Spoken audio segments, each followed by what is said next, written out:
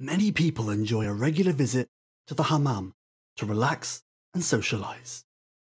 But very few visit the furnace area, where the water is heated and produces the steam which makes our skins so smooth. Traditional hammam furnaces produce smoke from burning wood, and the furnace needs quite a lot of wood to help keep the hammam's soothing waters warm and comfortable.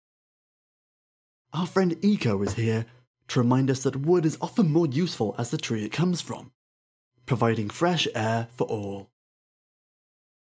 This makes the furnace wish to improve or change, and its owner wants to help it become a better furnace, which only eats argan and olive presses.